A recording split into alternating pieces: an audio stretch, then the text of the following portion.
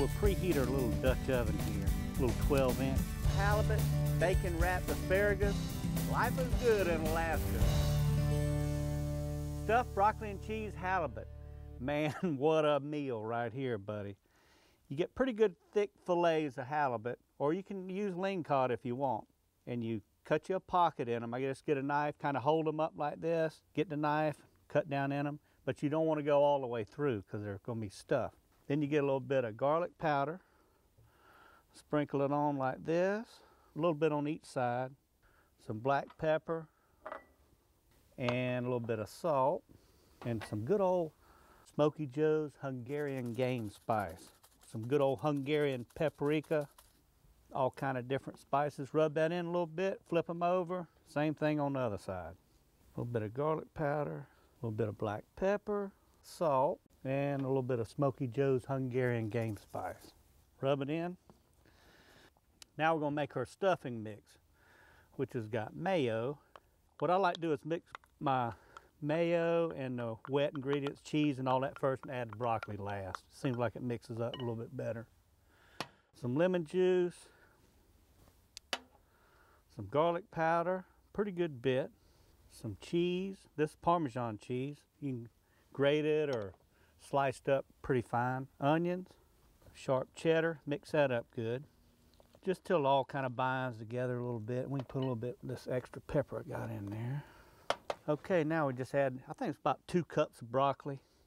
Cooked. You don't want it raw because it don't take long for it to cook. So you cook the broccoli where it's just kind of crunchy. It don't have to be mushy. Easy recipe. Easy, easy recipe. You'll be talking to town. All right, so we got our pockets here, and all we do is get this mixture and go right down in there. Don't push it too hard because you might break the fillet. And I like to get my fingers and go like that. That's good on that one. Set it right there. Boy, that's gonna be a good one right there. It's fatty. Perfect. Look at that baby all swole up. Got a little busted hole in it. Now, get right here, we got some bacon, pretty thick. And you just go right around here like this. What I do is kind of crisscross it. And like that, that's the way I do it. And some of that's gonna come out, that filling, but there ain't nothing you can do about it. Okay, now ready to go on the grill.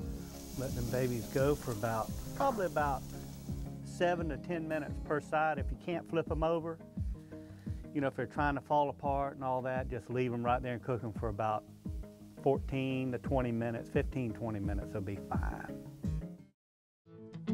Been about 20 minutes, so that is just about perfect.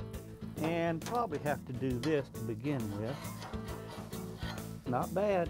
These here didn't stick too bad. Like that. Put that baby right there. Man, that cheese and that filling's coming out of there. And look at that. We'll put that right there like that. That's pretty. Pretty.